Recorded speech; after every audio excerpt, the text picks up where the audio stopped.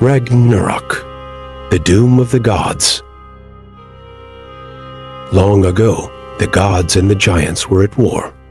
The gods, led by Odin, the All-Father, ruled over the 9 realms from their home in Asgard.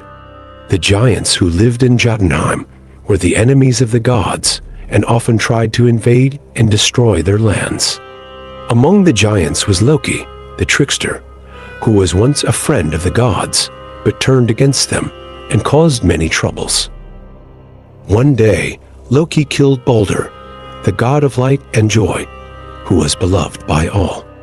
The gods were furious and captured Loki, and bound him to a rock with a venomous snake dripping its poison on his face.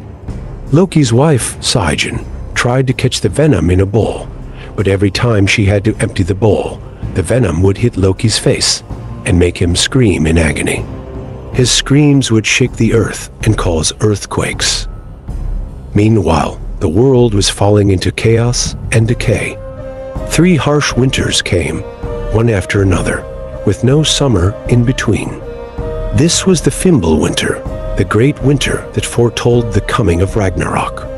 The sun and the moon were chased by 2 wolves, Skal and Hati, who finally caught and devoured them. The stars also vanished from the sky, leaving only darkness. The people of Midgard, the realm of humans, became violent and greedy, killing each other for food and wealth. The bonds of kinship and loyalty were broken, and the world was filled with evil. The gods knew that Ragnarok was near and prepared for the final battle.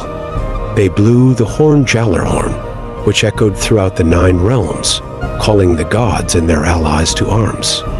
The gods put on their armor and weapons and mounted their steeds. Odin rode his 8-legged horse, Sleipnir, and carried his spear, Gungnir. Thor, the god of thunder, rode his chariot pulled by 2 goats and wielded his hammer, Mjolnir. Frey, the god of fertility, rode his boar, Gullinbursti, and fought with a stag's antler, since he had given his sword to his wife, Skadi. Tyr, the god of war, had only one hand, since he had lost the other to the wolf Fenrir. Heimdall, the watchman of the gods, rode his horse, Gulltopp, and many more gods and goddesses joined the army of Asgard, along with the Einherjar, the fallen warriors who had been chosen by the Valkyries to dwell in Valhalla. The gods crossed the Rainbow Bridge, Bifrost, which connected Asgard and Midgard, and met their enemies on the plain of Vigrid. There, they faced a horde of giants, monsters, and undead. The leader of the enemy army was Loki, who had broken free from his bonds and brought his children with him. These were Fenrir, the monstrous wolf, Jormungand, the giant serpent who encircled the world, and Hel, the goddess of the underworld, who ruled over the realm of the dead. Along with them came the ship Naglfar, made of the nails of the dead, and carrying more giants and demons. And from the north came the fire giants, led by Surt, the lord of Muspelheim, the realm of fire. He carried a flaming sword that could scorch the earth. The battle began, and it was fierce and bloody. The gods and their foes fought with all their might, and many fell on both sides. Odin faced Fenrir, who opened his jaws wide enough to swallow the sky. Odin thrust his spear into the wolf's mouth, but it was not enough to stop him. Fenrir bit off Odin's head and killed him. Then Odin's son, Vidar, avenged his father by ripping apart Fenrir's jaws with his bare hands and killing the wolf. Thor fought Jormungand, who spewed venom all over him.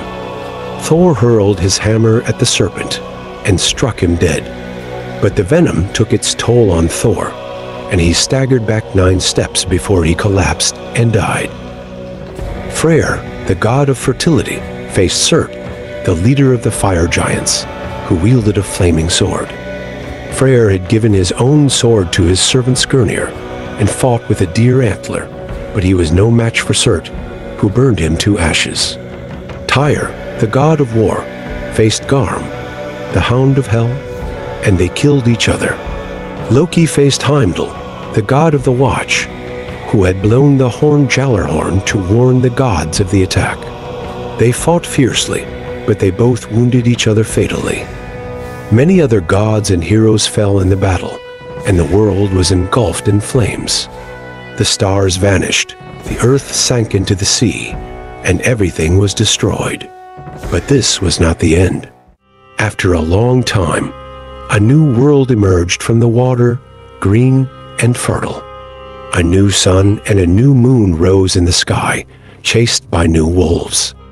A new generation of gods, led by Odin's sons Balder, who had returned from the dead, and Hod, who had been forgiven for killing him, gathered in the fields of Ida, where Asgard once stood.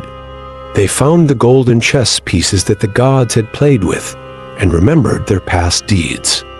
They also found two humans, Lif and Lifthrasir, who had survived the cataclysm by hiding in the branches of Yggdrasil. They welcomed them and gave them the seeds of life, and they became the ancestors of a new race of people. The gods and the humans lived in harmony, and a new age of peace and prosperity began.